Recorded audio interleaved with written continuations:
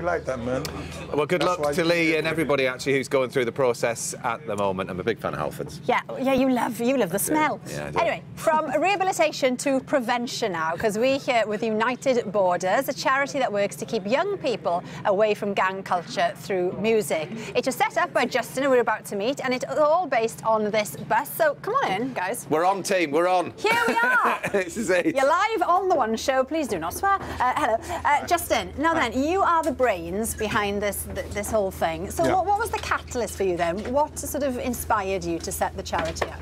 We're really just bringing young people together. We're doing music education. We're aware that music's a binding force.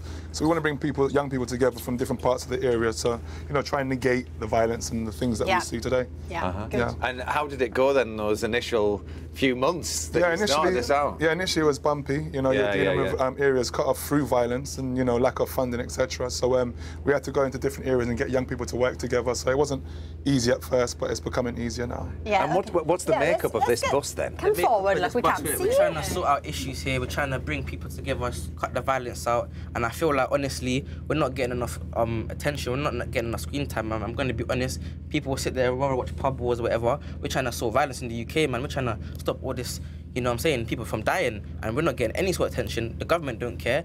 1 minute the government's saying, oh, people are dying, the knife crime, rare. Yeah. We're trying to sort it. We say, yo, can we get some help, get some funding? They're like, oh, no, sorry, go find elsewhere. It doesn't make any sense. Like, we need some more respect, we need some more, you know what I'm saying? Well, you're here on The One Show. That was great. You said well, yes, it's great. Yeah. Really good, so it all takes place on this bus. Yeah. So what happens upstairs then? What facilities have you got on board? Basically, everyone has their own role. Like, we've got producers in the back. Hello. We've got producers in the back. Me, myself, I'm a rapper.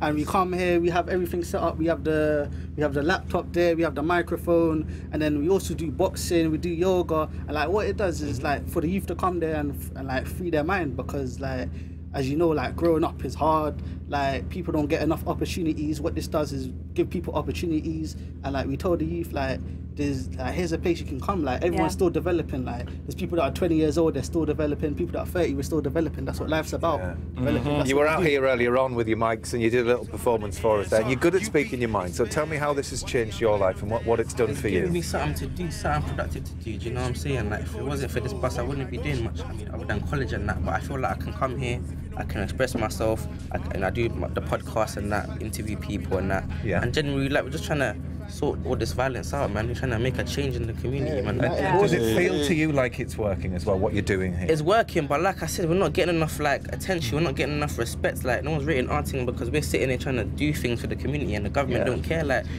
they'd rather fund police and messages on chicken boxes and all that rubbish, but then no one's gonna fund us. We're trying to do real things, man. Well, I'm sure they will. They'll want to come back and say something. Obviously, they're not here to put their point forward, but I'm sure they'll be in touch.